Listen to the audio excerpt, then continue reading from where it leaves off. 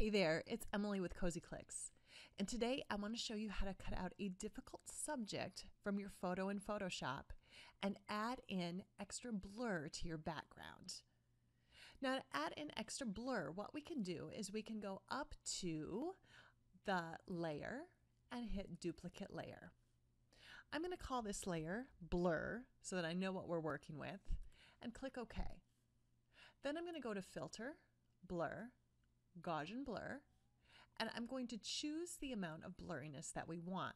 Now for this particular picture, I want it to be very blurry. I want it to look very dreamy and creamy. So I'm going to put up my radius pretty far on this one, but you could just add in just slight blur too. It's completely up to you. And then click OK. Now what happens here is we could add a layer mask and brush off our subject. But because she had so many curls, we can take a look here, because she has so many fine curls here, and because the cat fur has lots of little strands of hair poking out, that's going to be pretty difficult to brush the area off so just the blur is showing in the background. So I'm going to show you how we can cut out this difficult subject so that it looks nice against that extra blurry background that we just added. So I have my blur layer turned off, and I'm going to go back to the background, and I'm going to cut my subject out by grabbing my quick selection tool. Now you could use the pen tool or the magic wand, whatever you prefer. I like the quick select tool, and I'm just going to left click and then drag around her. I'm going to try to get close, but if I get some edges that are out of the selection, like this cat fur down here, that's not going to bother me too much because we're going to fix that in just a second. Then I'm going to release that, and when I do that, I get a new button that pops up in the upper left-hand side. Now I am working in Photoshop Creative Cloud 2018, so if you're not using Creative Cloud and you're using an older version of Photoshop, this button may pop up in a different area. Click Selected Mask and a new screen is going to pop up. You're going to see your selection here, and you're going to see it's pretty choppy. It's not very natural, especially around those areas that are pretty hard to get in, like fur and hair. Now, you're going to see a lot of different sliders and buttons over to your right-hand side as well. We're just going to use a couple of these today to keep it nice and simple. The first one is this view tool up here. Now, right now it's set to onion skin. You can change it to whatever view mode you're most comfortable with and what makes this process easier for you. For me, I like black and white, so I'm going to select that one. Selecting this one makes it just much easier for me to see my edges. Now, we want to refine those edges and the hair and the fur. So I'm going to go to my left-hand toolbar, and this second brush down is the Refine Edge brush tool. I'm going to make sure that's selected, and then I'm going to brush that on over the edges of my subject that were more difficult. So I'm going to start over on this side where I know the cat fur was, and I'm just going to left click, and keeping that left click down, I'm just moving it over that edge, and you can see the cat fur already starting to kind of come out. When I let go of that click, Photoshop does its magic and detects all of those fine hairs and edges from the cat. And that looks like a much better, clearer selection than, for example, over on this side where I know there's cat fur in our original selection. So I'm going to do that same thing now up by her hair. So I'm just left clicking, and with that Refine Edge brush tool, I'm just brushing over this edge of her hair, just like this.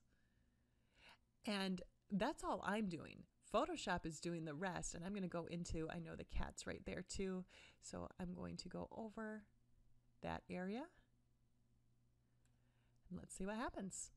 Photoshop does its magic and detects the edges where her hair and where the fur are.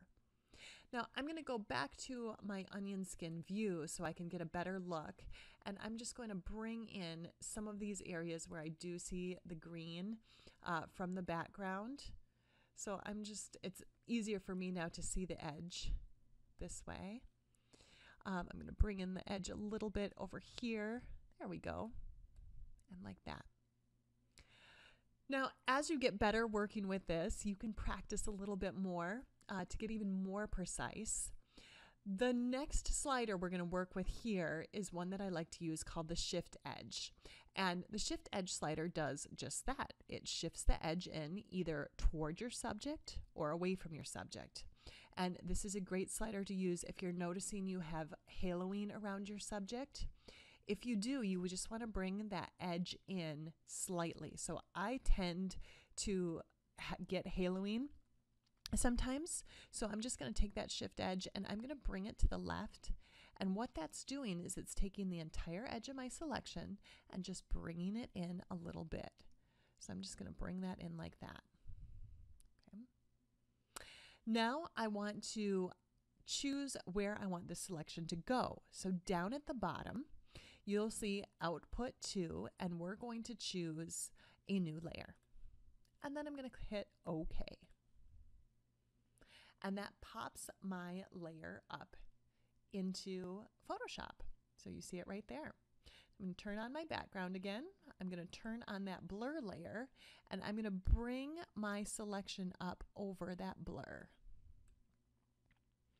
Now you see the selection is blurred in the background, but with that, using that refine edge tool, now all of those cat hairs and all of the hairs that are on the top of her head are nicely, neatly cut out. And so my background is blurred, but those fine edges are showing through, and that looks pretty cool. So that refine edge tool will really help you cut out difficult subjects. And then adding on a Gaussian blur filter will really blur up your background. Now, if you'd like to see these written directions and download a PDF of these directions so you can try it on your own photos, you can go to cozyclicks.com/cutout and get those. To also see ways you can blur your background before you even bring it into Photoshop, you can read the article at cozyclicks.com/blur to learn 4 ways to blur your background in camera. Now, I did some other edits to this photo, and my final photo looked kind of like this.